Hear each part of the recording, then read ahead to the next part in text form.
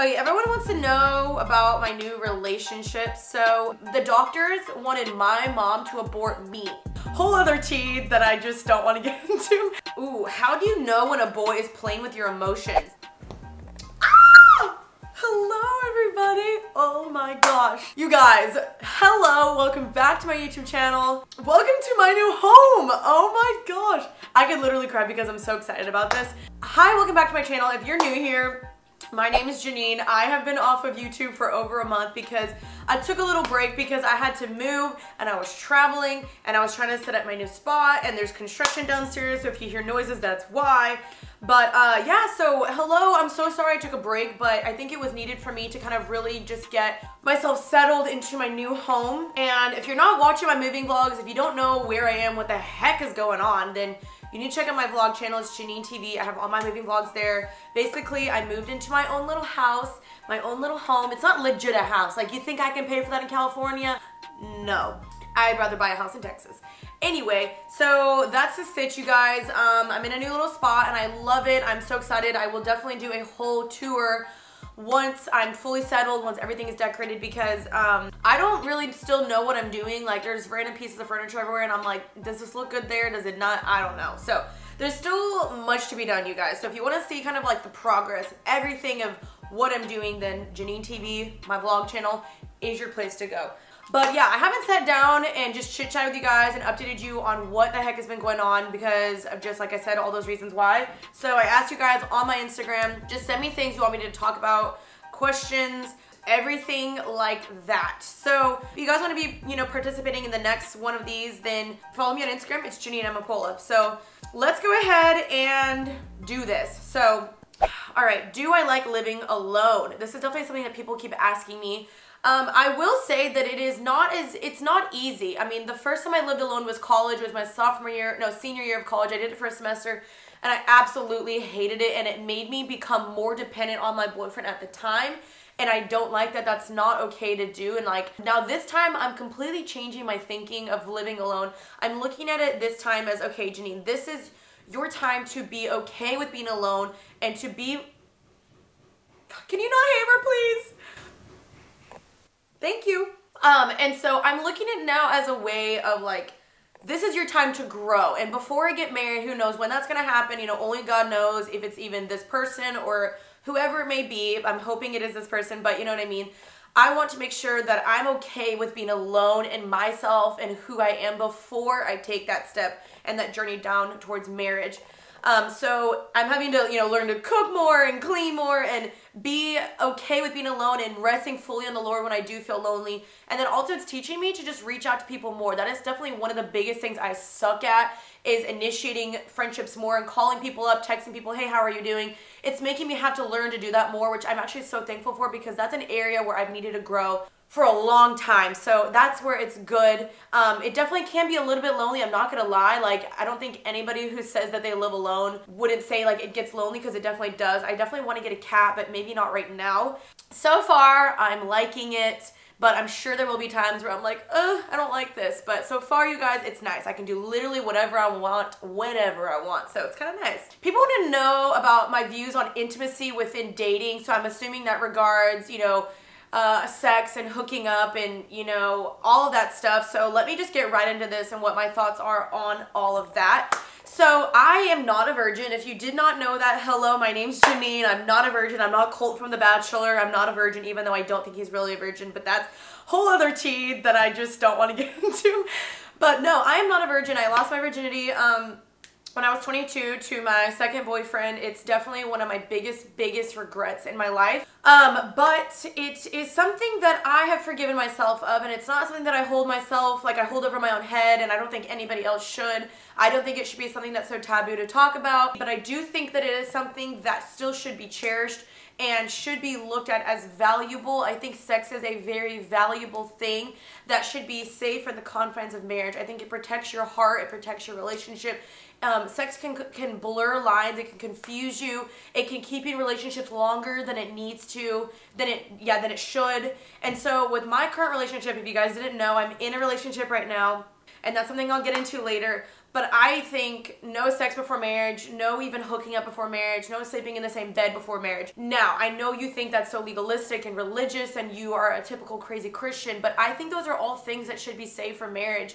and things that are just meant to be reserved for the marriage bed. And I think those are things that are exciting to look forward to when you get married. So will I say that I've been perfect at that? No. Like my boyfriend and I, we have definitely slept in the same bed because of like traveling, and sometimes you just get tired and you end up sleeping in the same bed, but that's definitely not something that I want to be a continual thing in my relationship, because I do want to just be as careful as possible. If you continually put yourself in a position to where you're gonna slip, you're gonna slip. It's like putting an alcoholic near alcohol and expecting them to always have that self-control. If you continually keep putting someone in that position where there's an area of doubt, an area of temptation or struggle, eventually you're gonna slip. Like, we're not invincible. Like, we can't just be like, oh no, in this area I'm gonna be invincible, I'm not gonna get tempted. Like, you will.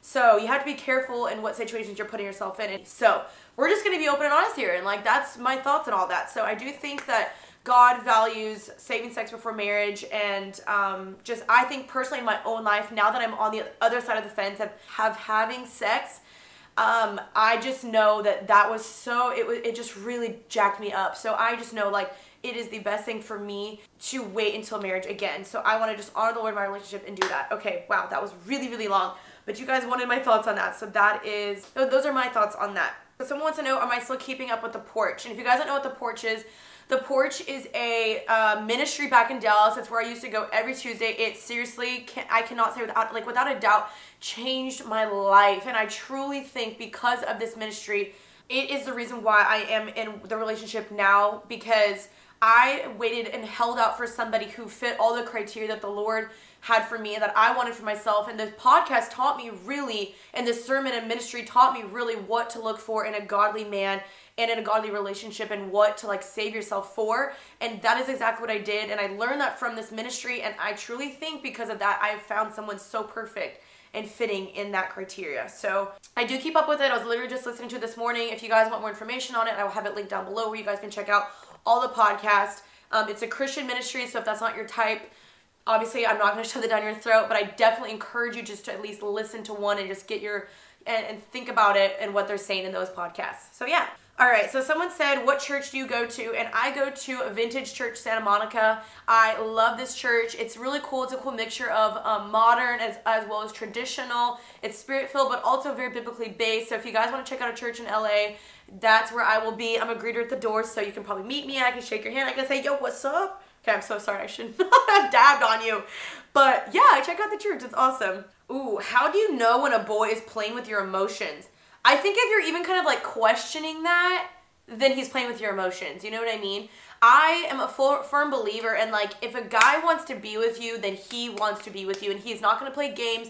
He's not going to leave you questioning, wondering, what are his intentions? What does he want with me? Like, I'm a firm believer, like, if he wants to date you, then girl, he wants to date you.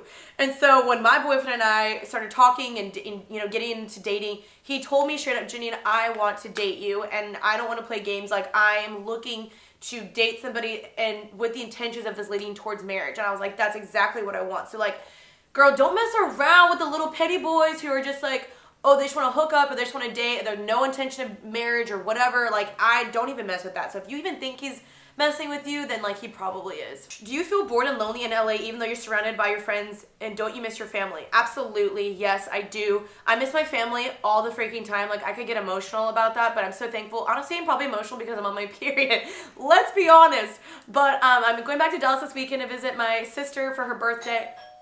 Oh, hold on. Hello? Hello, hi, for Jeanine? Yes, that's me.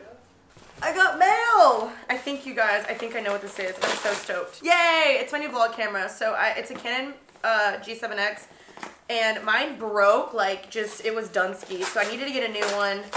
Yay! Oh my gosh. So I swear, like, every YouTuber uses this camera, but it really is good, even though the focusing is not like the most amazing. But alright, sorry, that's besides the point. Yay, new vlog camera. Stoked about that. Oh, I was just saying, yeah, I'm gonna visit my family this weekend, but I definitely miss my family a lot because I don't have any out here. And even though like I have really, really great people out here, like no one replaces your friends back at home and no one replaces your family. So yeah, that's why I text those people a lot and want them to come visit me. Okay, so do I ever miss my ex, and why did I miss all the signs? No judgment. So a lot of people want to know about my old relationship, and it's hard for me to talk about because it really was such a painful time in my life, and I hate that I like bring this up a lot in my Q&As. And it's not that I'm like reliving the past or that I like miss that old relationship, because I don't at all, but people still want to know, and I feel like I grew so much from that relationship and I learned a lot. Basically, like I was in a really toxic relationship there at the end of it. Even just like pains me to talk about, but no, I do not miss my old relationship. Honestly, here's the issue. When you're in a toxic relationship, you are aware of the signs, but you're just too scared to leave it. You're too scared because you're afraid of what's going to happen. You're afraid of what they're going to do when they manipulate you. And I knew there was bad signs, and I should have listened to myself, and I pushed those feelings away because I was so scared. And I was like, I gave this guy my virginity. Like, should I just stay with him? Like, it was a lot of things out of fear, which were just so unhealthy. So please do not do that. If you sense that this person is either leading you away from who you truly are, or it's making you a worse person, or they're manipulating you, or you don't feel good in this relationship, or you don't feel confident, or you are just questioning the relationship and have any doubts, and like, girl, you need to get out of that.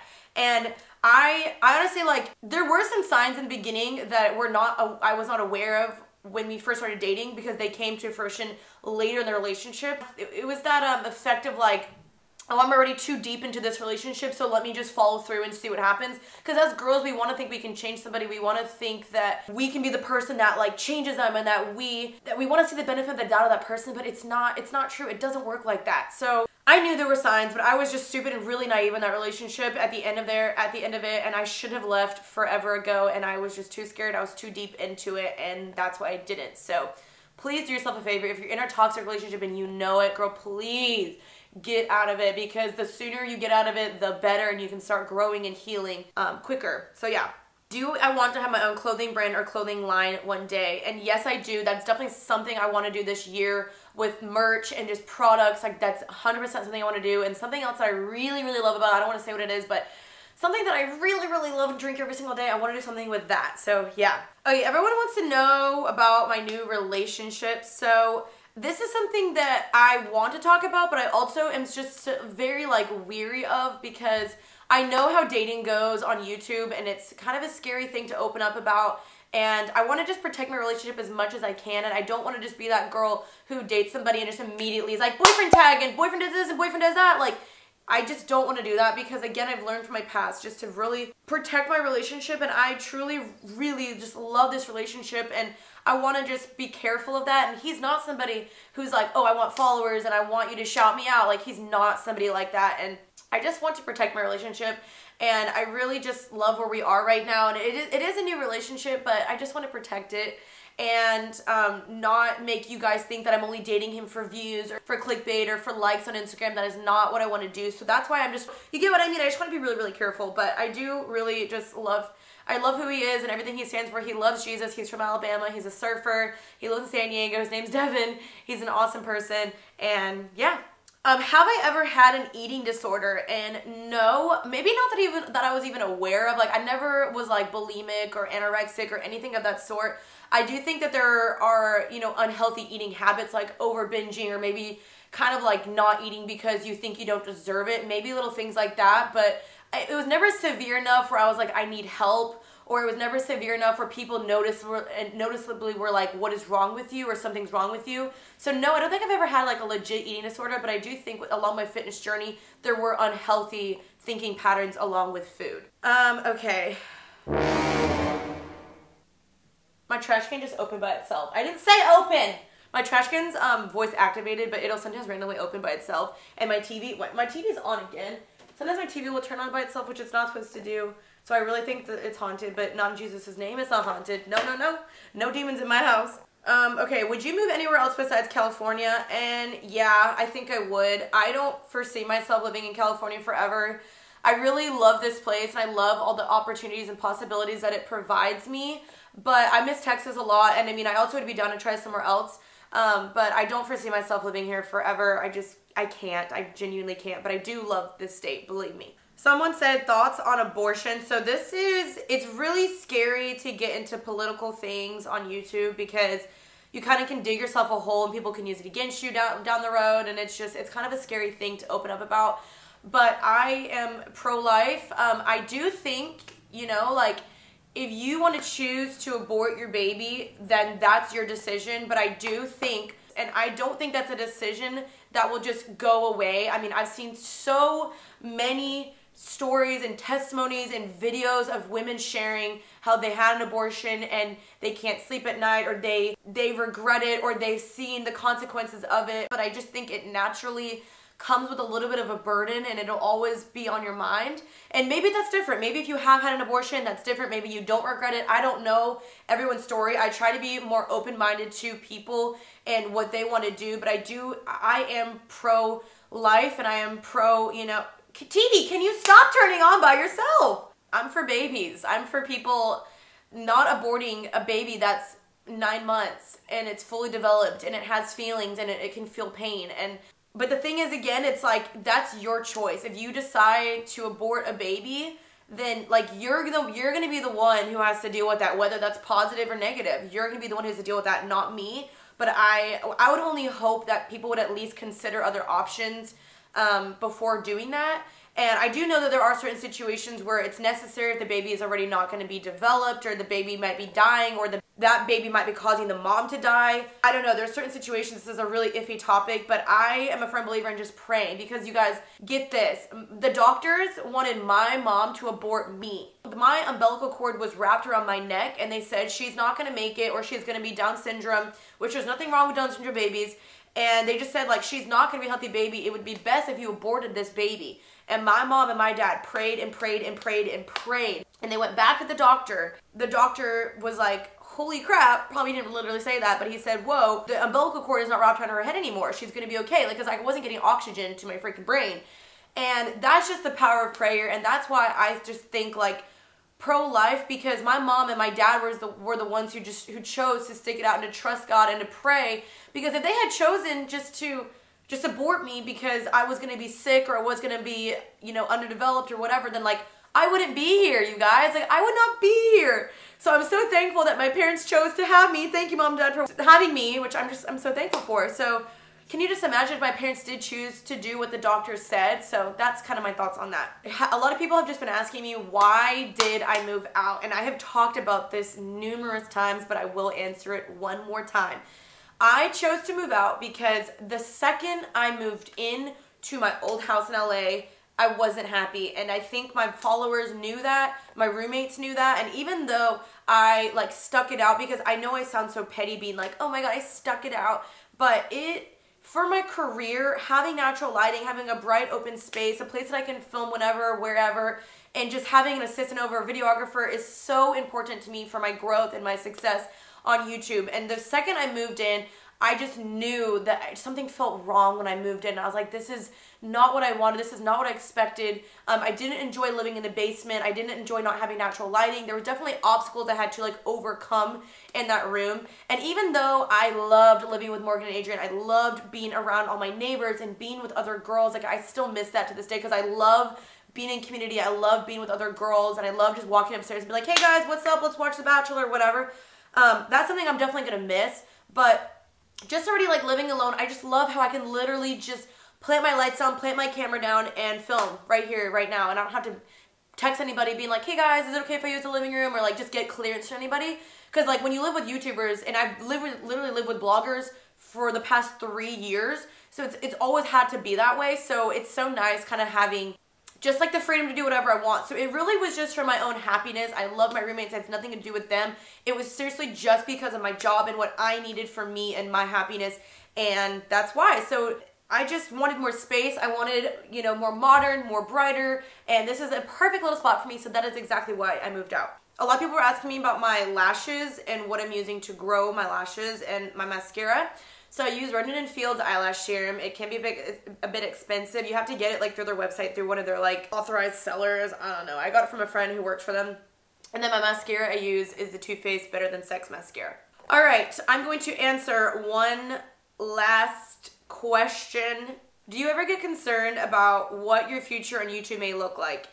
And yeah, I think that it's natural for every YouTuber to feel that way, but at the end of the day, like, I just have faith, like, that God will take care of me. And I know I keep talking about God, God, God, God, God, but like, really just that, for me, that's where all my peace comes from. So if YouTube were to fail one day, or I just stopped, or I don't even know what the case may be, I would be okay with pursuing other revenues if I had to, even though I don't want to, because I love YouTube. I love everything. This has been my baby since I was 16.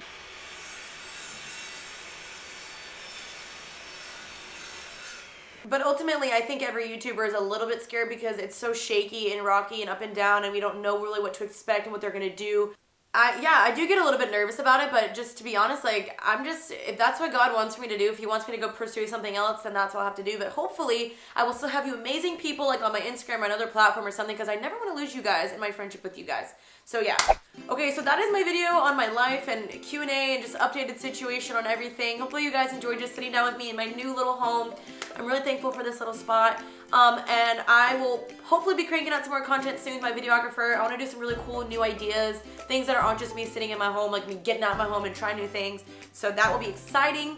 I love you guys. Thank you so much for joining me. If you want to join the next Q&A, then follow my Instagram. It's Jeanine Amapola. I interact with you guys there all the time. So I love you guys. I will see you very, very soon. Peace out, Girl Scout. Bye, guys.